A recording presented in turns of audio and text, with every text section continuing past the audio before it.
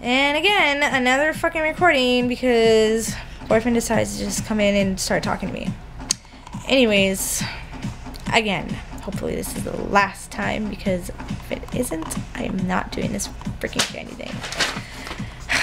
Okay. So, when and why did I start making candy?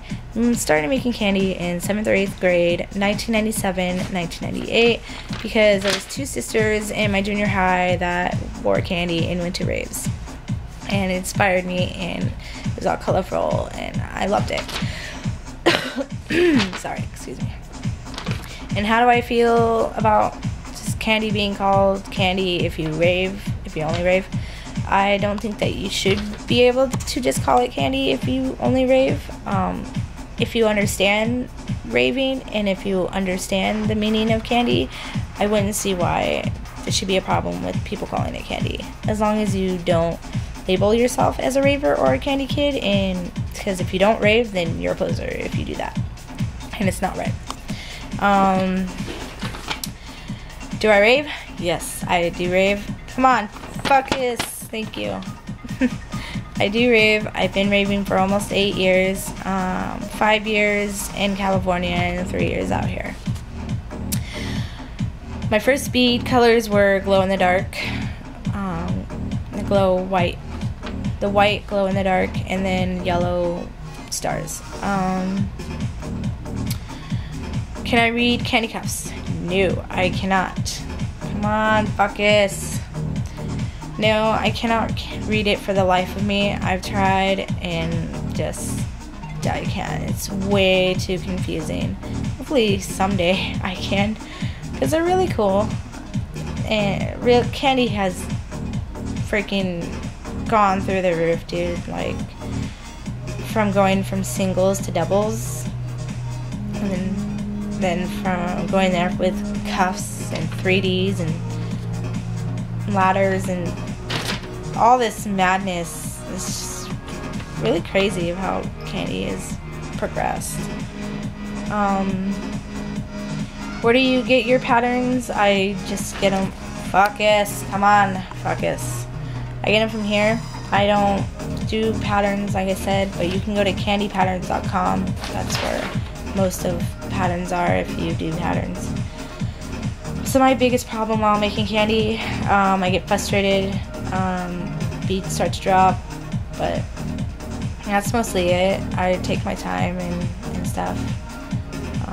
That's mostly the biggest problem, but mostly that. I don't really have problems with making candy.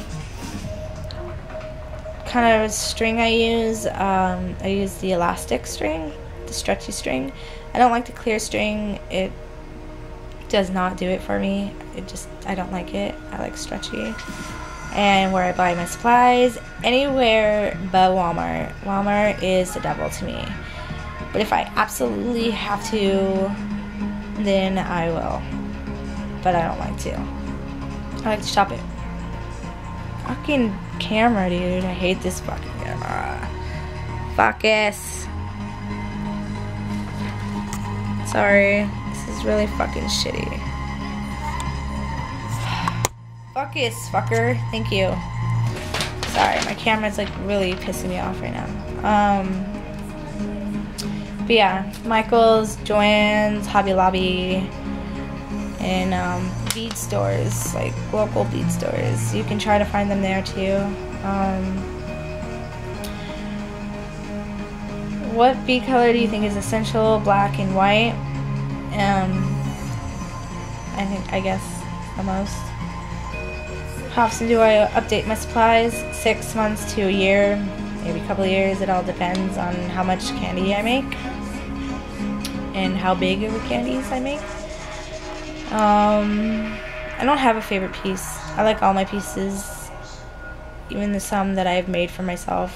I love all candies, except for some I don't like, which I'll explain why in the next question.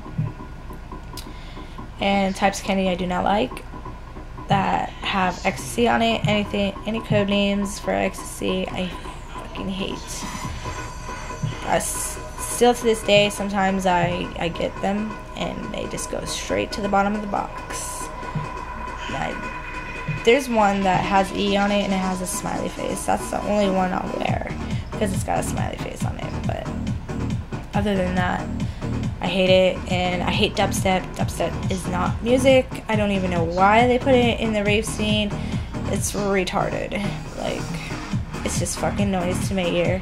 Like, as soon, like, if I'm at a party and I'm just going through the rooms to check out the music and the people, and I go into a room that has dubstep in it, I walk right in and I walk right back out, and I'm like, fuck this.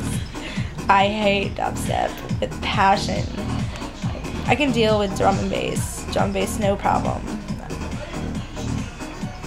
And advice tips: be patient and be good to your candy. Save your treasure your candy forever and ever, even if you don't wear some of it.